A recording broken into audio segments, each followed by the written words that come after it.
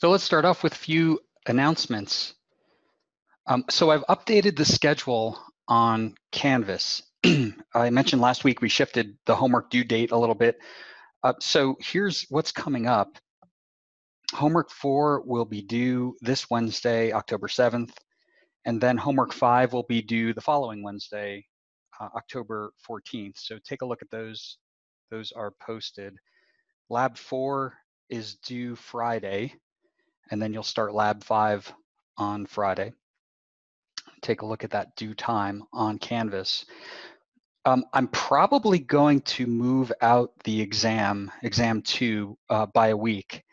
So the new date will be October 28th. I want to give time to be able to work the homework 6, which is going to involve diodes and transistors. So I want you to be able to work that and get the solutions and be able to study from that. So I'm probably going to move that out. Let's say I am going to move that out. And also I'll announce the upcoming quizzes. They're not listed there yet, but I'll give you plenty of notice for those problems. They'll continue to be basic, basic problems from the material.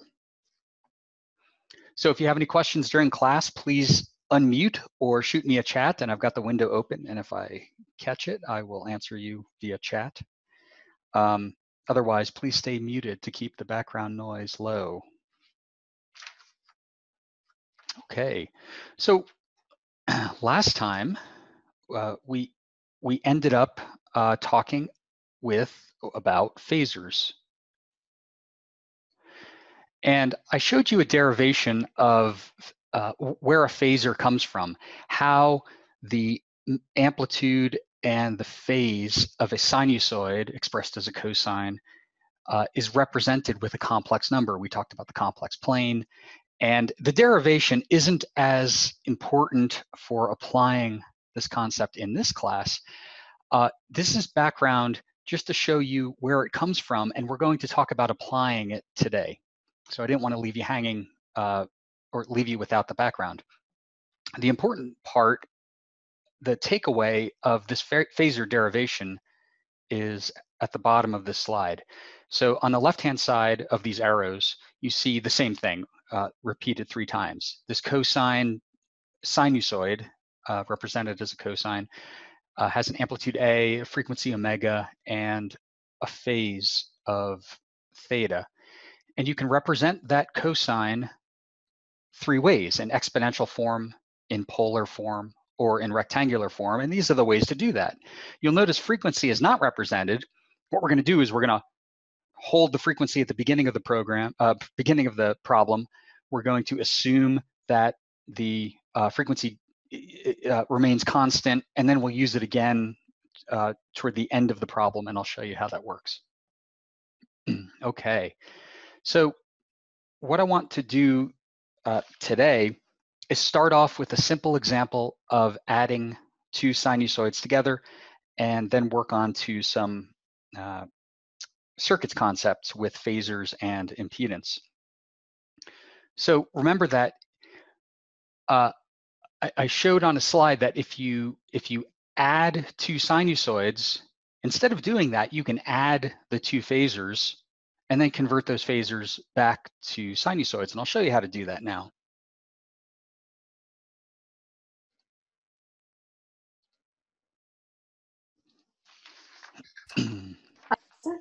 Yes. Quick question on the meaning of that last slide with time domain and phasor domain. So Sure.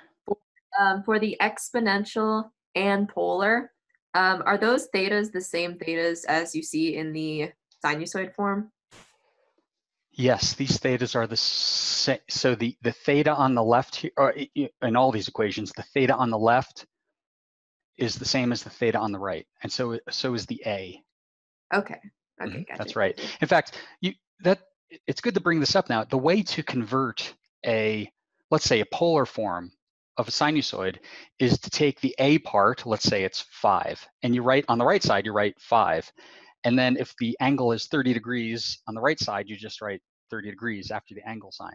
And I'm going to show you how to do this today, but it is that easy. There's no real trickiness about it. It's that easy to convert a time domain sinusoid to these phasor domain representations of sinusoids. Okay, so let's do this. Let's move over to this Phasor example here.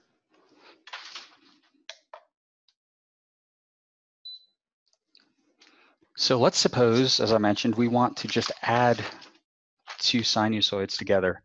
So let's suppose we have, I don't know, two voltages, V1 of t. So that's a time domain voltage. And I'll make this up, right? It's I made it up before class, but it's 20 cos omega t minus 45 degrees. Okay, overall units of volts. Let me point something out here. I kind of violated units that I described earlier in the last class. So I have an amplitude of 20 volts, that's okay. But look at my argument of my cosine. I have omega, which is radians per second times seconds. I've got radians in this term. And then to the right, I have this 45 degrees. That doesn't work, right? But it's common to do that. It's wrong, but it's common. What I mean by that is if you were to actually calculate this value inside this cosine argument, you'd have to either convert both of these to radians or both of these to degrees and use the right cosine function, and that operates on either radians or degrees. Okay, but let's just accept that we do that. We just we do that. We mix units there. I'm also going to define V2 as a sine and not a cosine, just to show you how to handle it.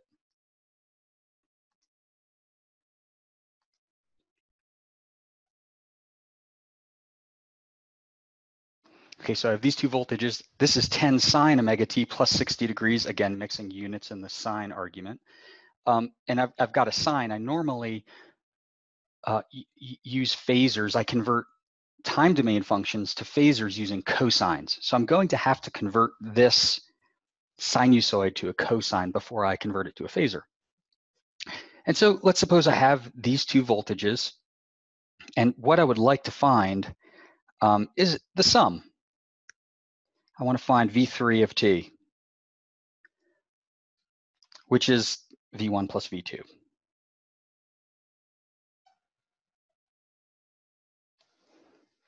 Okay, so just V1 plus V2 of t. And here's how I'm going to do that. Instead of trying to use identities and add the sine and cosine together and get one expression, I would like one expression that is an amplitude times a cosine omega t plus a phase. V1 plus V2, since V1 and V2 are the same frequencies, can be expressed as a single cosine term. And so I'll show you that. So what I'm going to do here is use the phasor approach. And what I can say is V3. So if I add in the time domain, I can add in the phasor domain, and it's the same result. In other words, instead of working in the time domain, I'm going to convert V1 to V1 phasor. So phasors I'm representing with underlines under the voltages. Okay, when I have a parentheses t, that's a time domain function. When I have an underline, that's a phasor. It's generally a complex number. So all my complex numbers will have underlines under the variables. But what I'm going to do is I'm going to convert V1 to a phasor. I'm going to convert V2 to a phasor. I'm going to add those phasors together. I'll get a resultant phasor, V3, and then I'll convert that phasor back to the time domain. Okay, so we're going to convert from time to phasor domain, and then do our operations, convert back to time. Okay, so remember, these phasors they're just vectors. They're vectors that start at the origin, extend out to some point, expressed in Cartesian, polar, or exponential. Okay, so we're going to be adding vectors. So let's convert V1 to a phasor. V1 phasor. Well, this is pretty easy. I showed on that slide that let's convert this to polar form. That's pretty easy to do from a cosine term. The magnitude of the phasor is going to be the amplitude of the cosine, so it's 20. The angle of the phasor is going to be the phase of the cosine term, minus 45 degrees. Okay, so that's it. That's the phasor that represents V1, 20 at an angle of negative 45 degrees, overall units of volts, because it's representing a voltage waveform. So let's convert time domain voltage V2 to a phasor. Remember, I have to work with cosines. So let's convert V2 to a cosine term. So if you remember, let me use a different angle term here. Sine of phi, just some value phi, an angle, equals cosine of phi minus 90 degrees. Okay, so I'll apply this to V2, and then I can say, well, V2 in a cosine form, nope, it's not a phasor, it's cosine, V2 of t is equal to 10 cos phi, which is, right, I'm replacing the whole argument of the sine with phi, so that's omega t plus 60 degrees minus 90 degrees, right? So that equals 10 cos omega t minus 30 degrees. Okay, so that's the V2 term, and now I can convert V2 of t to V2 phasor. So V2 phasor is, right, it's not that hard to do. It has a magnitude equal to the amplitude of the cosine, and it has an angle equal to the phase of the cosine. Okay, overall units of volts. Okay, so now we have two phasors. Just to emphasize that these are just vectors, let me represent these phasors on the complex plane. So let me draw an axis of the complex plane. So what I'm going to do is I'm going to skew the origin a bit so that I emphasize this lower right quadrant. So 0, 0 is right where the axes cross. And I'm doing that because I'm going to be working in this lower right quadrant here where these phasors are. Okay, so this is the real axis, right? Positive direction for the real axis, positive direction for the imaginary axis. And let's draw V1 on this axis. Okay, so it's going to be, change colors here,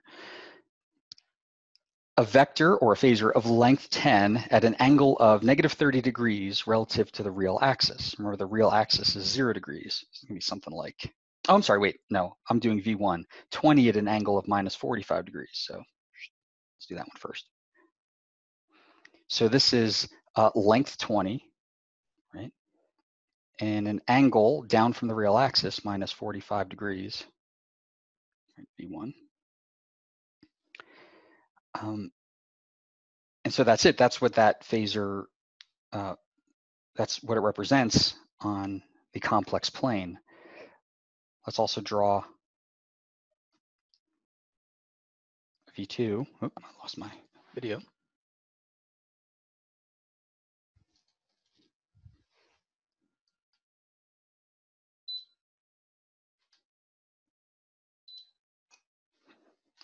So V2 would look something like this. Let me kind of exaggerate the angle a bit. I'm doing a different color.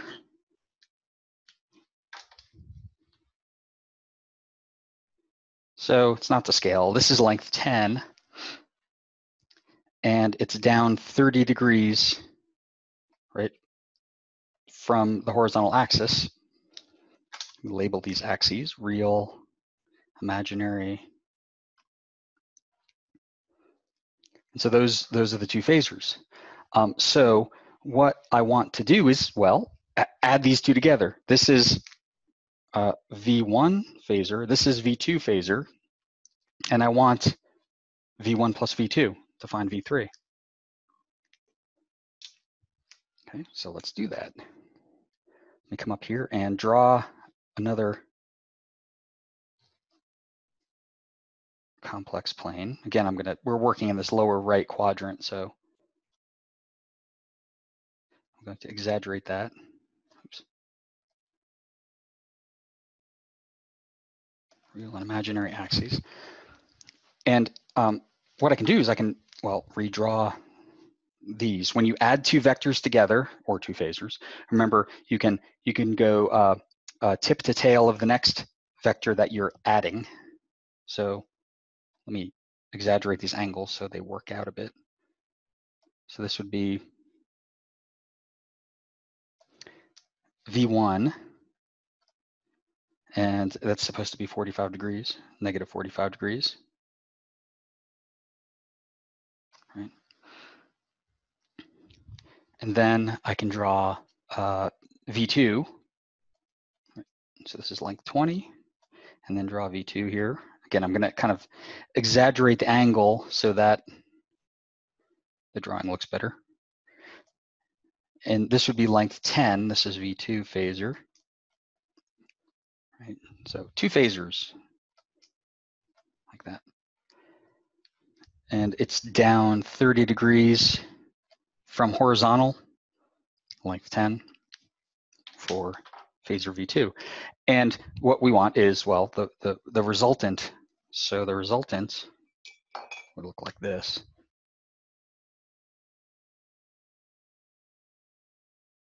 So that's V3.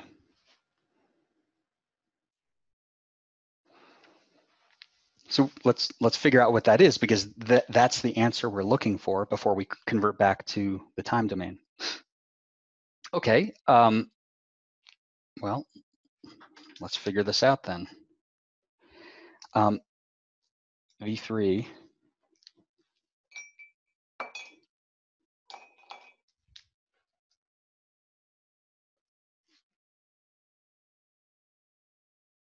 just writing this over again. V3 is V1 plus V2.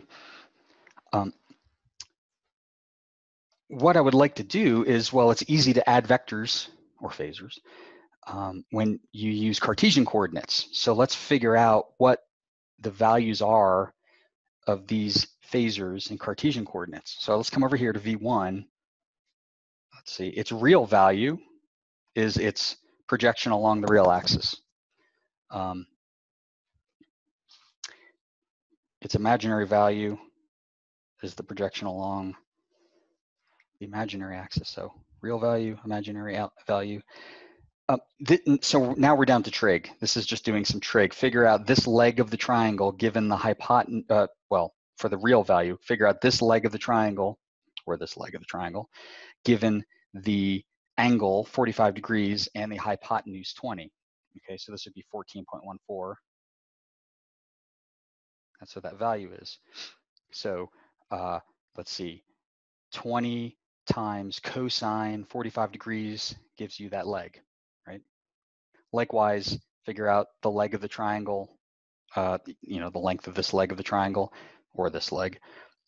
That would be 20 sine 45 degrees. So that would be negative J 14.14. It's 14.14. Okay, you do the same thing for V2. Well, before I do that, let me write out what I just did. I said V1 is 14.14 minus J 14.14.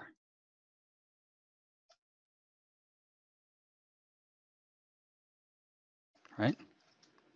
So that's V1. To that, we have to add V2. So V2, let's see. The real part of phasor V2 is 10 times cosine 30 degrees, and that gives you 8.66. The imaginary part is 10 times sine of 30 degrees. That gives you minus J5. Okay, so V2 is, make sure you can see this, 8.66 minus J5. Okay. When you're, so it might help to review complex numbers. There's an appendix in the book you can read and get this all over the web, how to add complex numbers, how to multiply complex numbers. I'm going to recommend you do it with your calculator in a minute. So to add these complex numbers, you add the reals together. And so I get 22.8.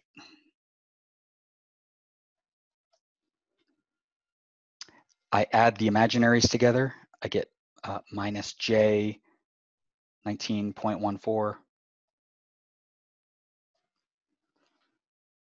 And so that's what V3 is. That's this phasor. So right, you can come down here. This is 22.8. This is minus J 19.14. And so now that I have the legs of the triangle that represent V3, I would like to get this V3 phasor in polar form, because when I have polar form, it's easy to convert between phasors and time domain functions. So the way you do that is, well, again, trig. So if I have a triangle that has one leg is 22.8, and so I would like to find theta, I'll call that theta 3.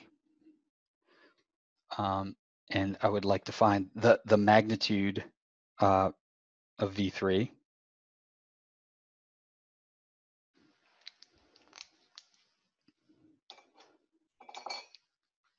So again, I have the leg, the one leg, I have the other leg, 22.8, 19.14.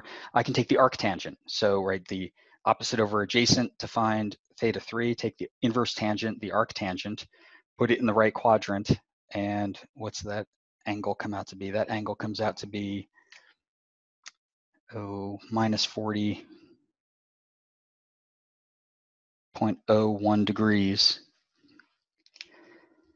And then you can figure out the length of V3 using Pythagorean theorem. You have, again, both legs, find the hypotenuse. So the magnitude of V3 is 29.77. Okay, so now I can specify that phasor in polar form. When you do that calculation, are you just kind of ignoring what J is? Like you mean theta? well, so yeah, so yeah, why am I leaving J out of Pythagorean theorem, right? Is that the question? Yeah, I just was confirming that like we didn't need to involve it anywhere because we're just doing trig, but it technically is on a complex plane. Right. You could view it. I could also forget about the complex plane. I could call this V3 equals 22.8 AX unit vector, right? Minus 19.14 AY unit vector, right? And those unit vectors, when you calculate the length of that vector, you leave the AX and the AY off, right? You're not actually going to use those when using Pythagorean theorem or the arctangent function. So the only thing that J is doing is separating, it is distinguishing between the vertical component on a two-dimensional plane and the horizontal component. So that's why I'm just using it to differentiate the two dimensions, and I don't need to use it in my length calculation for that phasor. Thank you. Sure. Yeah, that's a good question. Like, and it's weird because you gotta, if you look at the J, it can get confusing. It's a square root of -1, and how does that fall into calculating the magnitude of a phasor? But if you just think about that J as distinguishing between the components of the two axes, right? You have two orthogonal axes, two right angle axes. How do you distinguish one number along one axis, one length, one component from another, and it's by using that J. And because of the rules of complex numbers, it just works out that it operates like two-dimensional unit vectors. Okay, so V3, so this is Cartesian form. In polar form, you would get 29.77 at an angle of minus 40.01 degrees, right? Overall units of volts. I'm pretending I have a voltage waveform here. Okay, so that is V3 in polar form. Now it's straightforward to calculate that's not a phasor, V3 of t. Okay, so to go from the phasor V3 to the time domain value V3 of t, the amplitude of the cosine is the magnitude of the phasor. The function is going to be a cosine. The frequency is going to be the same, omega. If it was 200 radians per second, it's still 200 radians per second.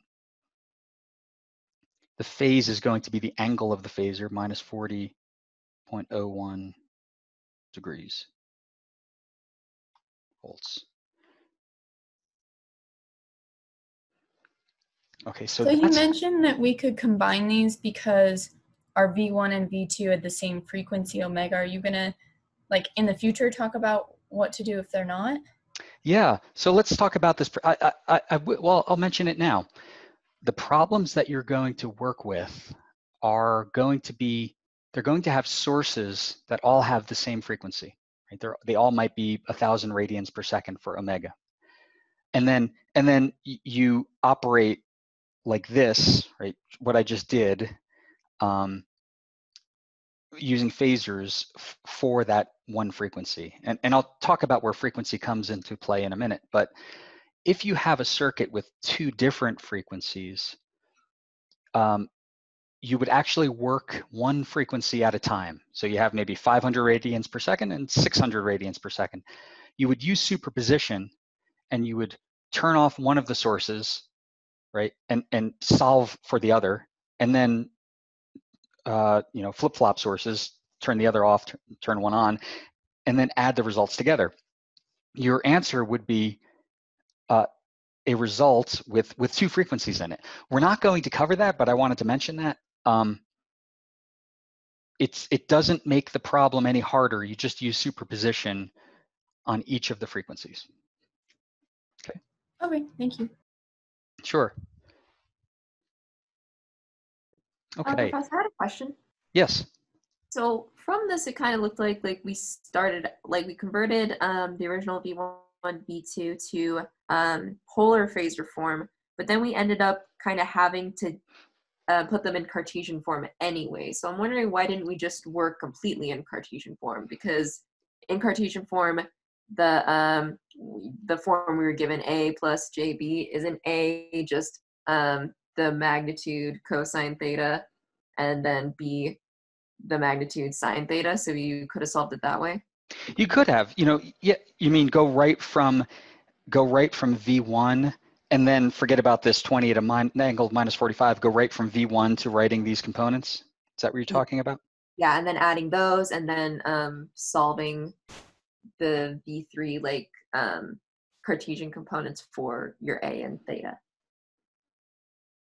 And then you solve in Cartesian components, and then you have to convert right back, because you're in Cartesian, then you have to go back to polar form. I guess I think we're doing the same thing. In other words, what you said is, well, let's start with V1 and forget about writing 20 at an angle of minus 45. Let's just write 14 minus J 14, right?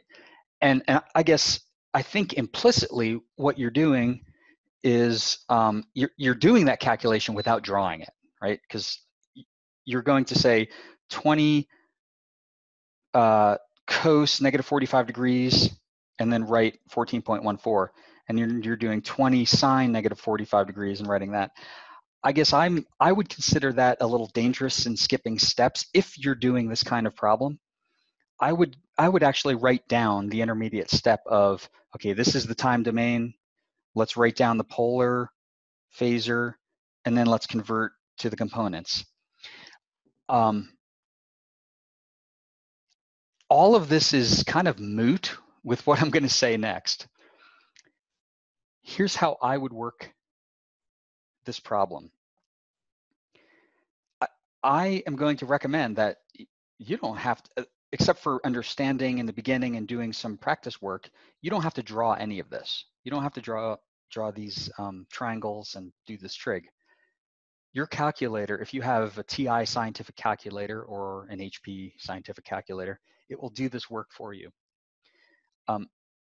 If I were to solve this problem, and you can try this once you get proficient with your calculator, I can go right from this step where I have cosines, not the sine, but the cosines. Once I have cosine terms, I can enter that phasor directly into my calculator in polar form.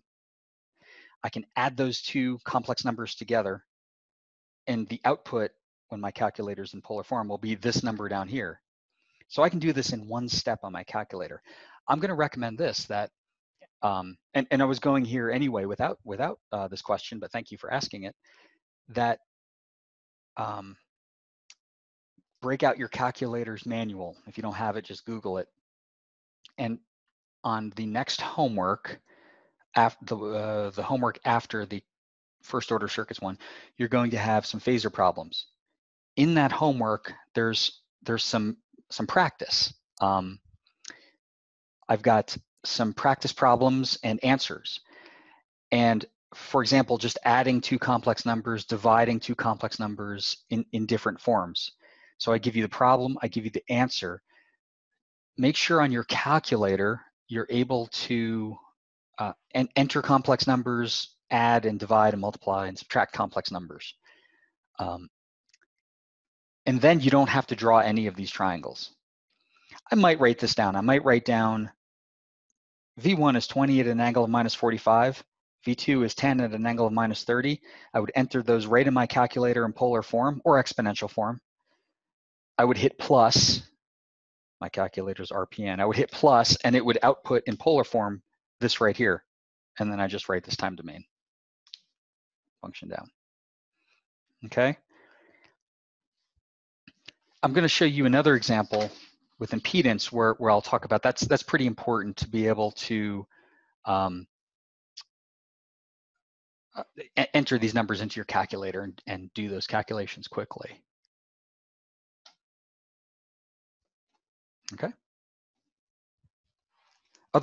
Any other questions on this example before I go to applying this to circuits? And we'll work something like this again.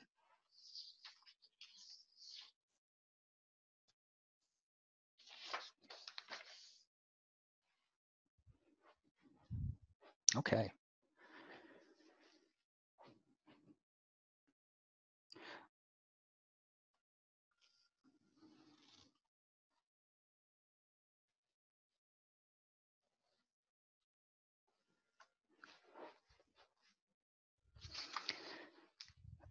Okay, let's get down to applying this to circuits.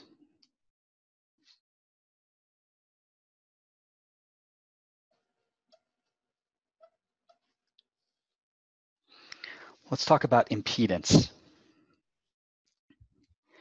Impedance relates phasor voltage to phasor current, much like resistance relates voltage to current. Okay, so let me draw this out. If I have a circuit element, right, and I have the circuit element, and I've defined a voltage across it, a phasor voltage V, right? So it's a phasor voltage, and I have a phasor current coming into that circuit element. I'm going to call that phasor current I. Okay, so phasor voltage, phasor current. I can relate voltage to current with a value we're going to call Z. where Z is impedance, and V equals IZ.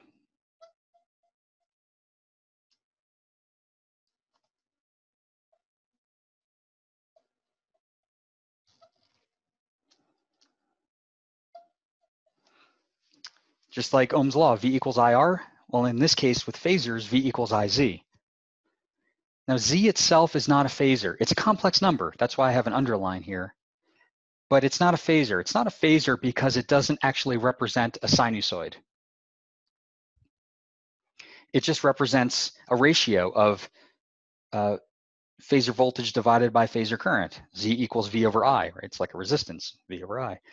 And it's a complex number. It represents the magnitude difference of phasor voltage versus phasor current, and it also represents a phase difference, the shifting of current and voltage phase with respect to one another.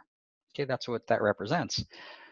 So what we're getting to is this. I mentioned last time, really the reason we're using phasors and impedance, one big reason, is because it lets us work with algebra with complex numbers instead of second order differential equations with sinusoids in those equations.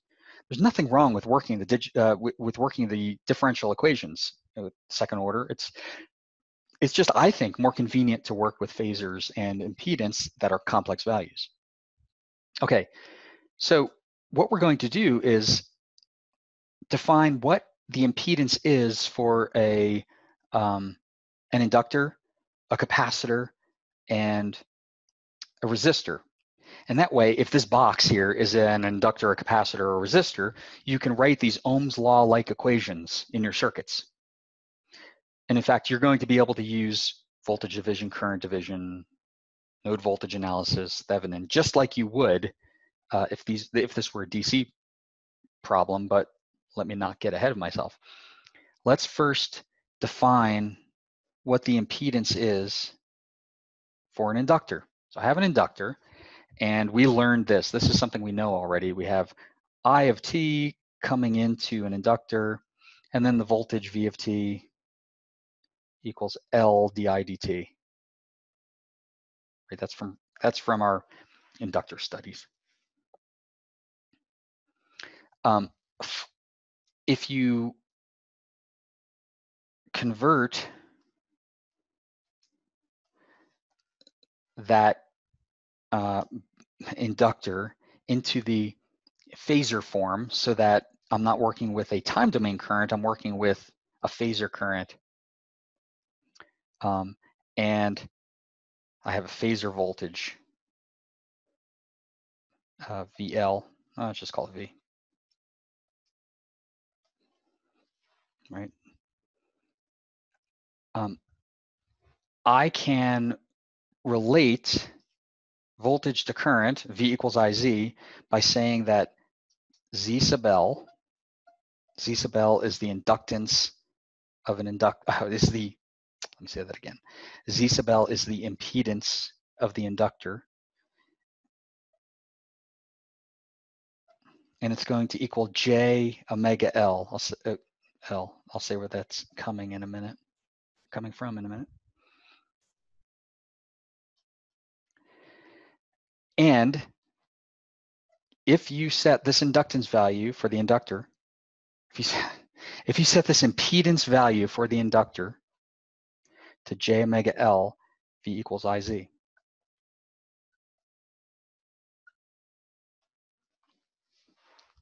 Okay.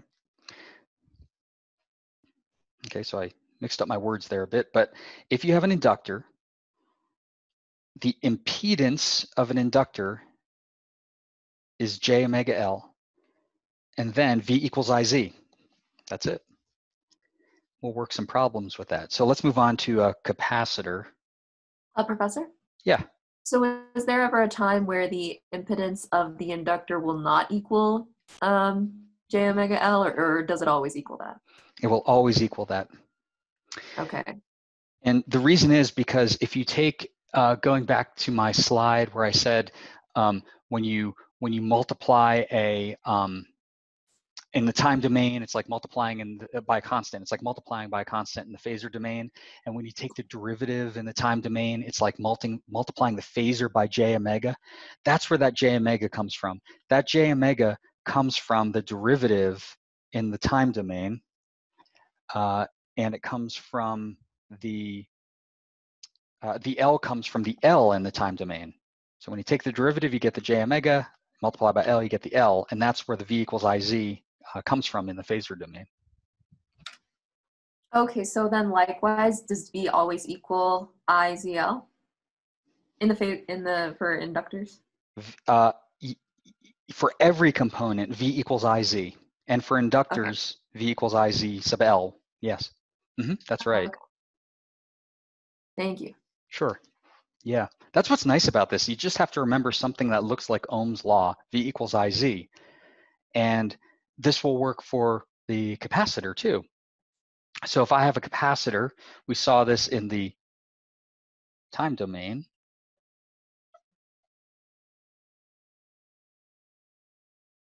So VC of t. In fact, I'm just gonna call that V of t. And then I have a current, that's I of t, right? And we saw this, again, from the last topic, that I is equal to C dV dt. Okay.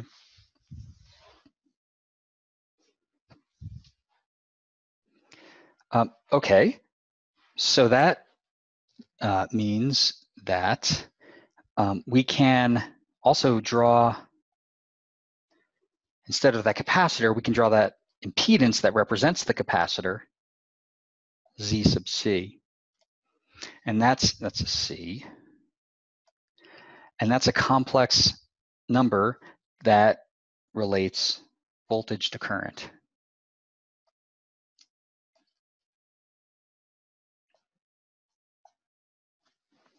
Okay. And for a capacitor, Z is equal to minus J times 1 over omega C.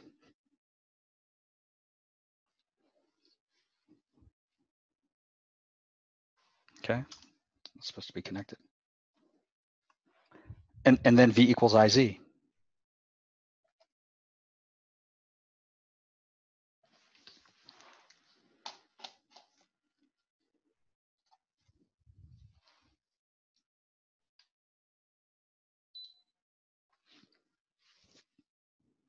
Okay, and then for a resistor, right?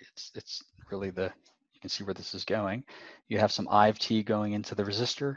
You have some V of t across the resistor, and V equals IR by Ohm's law. This is R. This is, by the way, I didn't write the C here, but that's a C, and this is an L. And then, if you represent that resistance as an impedance, Z sub R,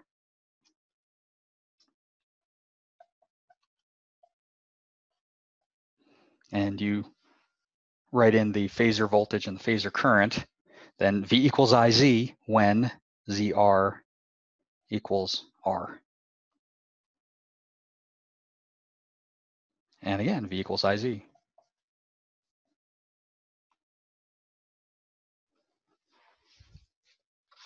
Okay, so what we're going to do here is we're going to have a circuit that's expressed in the time domain. It has inductance in henries, it has capacitance in microfarads, it has voltages that are, something cosine omega t plus something, and it has currents.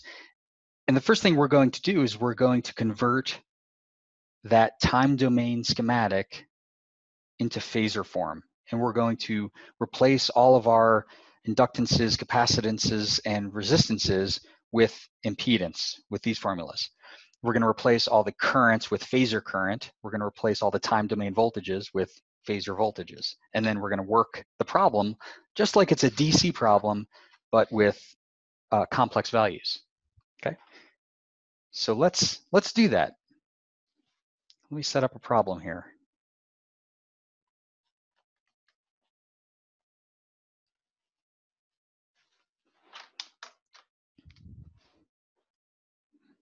So let's do an example.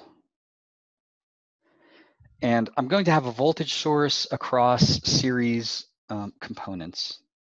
So let me write that voltage source in.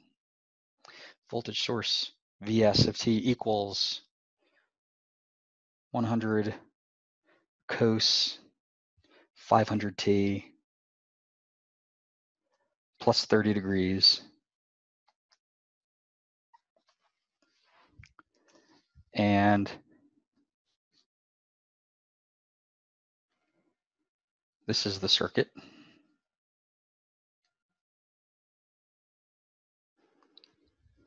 And let's suppose I have a resistance of 100 ohms. It's an ohm symbol. An inductance of 0.3 henries and a capacitance of 40 microfarads. And this is volts. And so I turn on that source. And what I do is when I turn on the source, I actually get some transients in the circuit. And I'm just going to let that source be on for a while. And you reach what's called a sinusoidal steady state.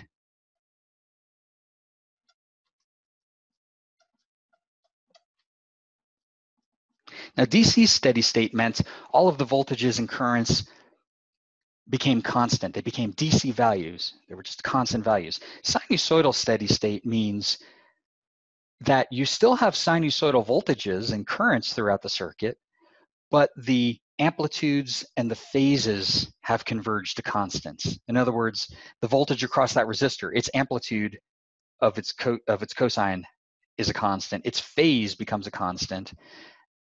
It's an AC signal. It's not a constant voltage, but the amplitude and the phase of that voltage are constant. That's what sinusoidal steady state means. Okay, and so what we want to do with this circuit is find, let's say, current I1 of t, and let's find voltage Vc of t.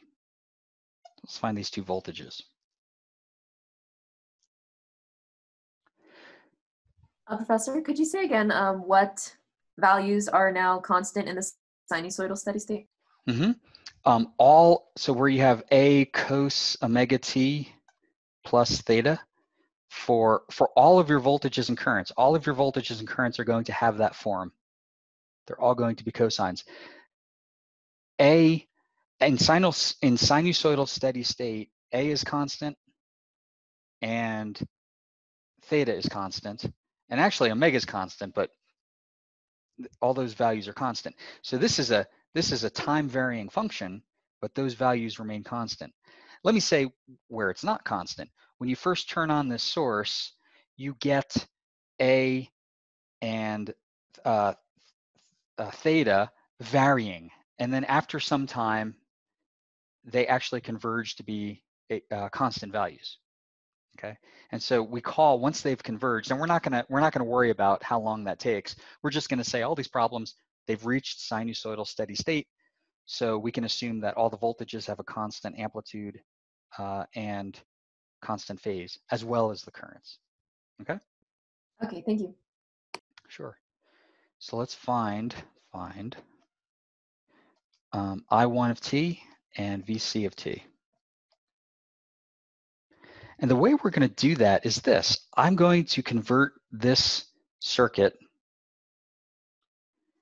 to its phasor form. So instead of a time domain voltage source, I have a phasor voltage source. Instead of a resistance, I have an impedance that represents that resistor. Instead of an inductor, I have an impedance that represents that inductor. Instead of a capacitor, I have an impedance that represents that capacitor. And then the current I'm looking for is now a phasor, I1 phasor. And the voltage I'm looking for is a phasor, VC phasor, okay? So what I'm going to do, and we'll do this next time, is figure out what the values are of ZR, ZL, and ZC. And then we're going to work this problem like it's a DC problem, but with complex numbers. Okay, so we'll figure out what VS is, what these impedances are, and then use voltage division, current division, KVL, KCL, et cetera, V equals IZ, in order to solve for I1 and VC. Okay. So let's let's see, it's 6:10. Let's close here. So don't forget that homework 4 is due this Wednesday. So take a look at that on Canvas. Lab 4 is due this Friday. Again, take a look at that. See the Slack workspace. There's a channel up there for, well, all of the current assignments. And if you have any questions, post them there, and I will be happy, or the TAs can answer. I'll have office hours right after class if you want to join. If you're not going to join, thanks for joining class. I hope it's working out well. Let me know if anything isn't. And I will start office hours in just a minute if you want to stick around. If not, see you next time.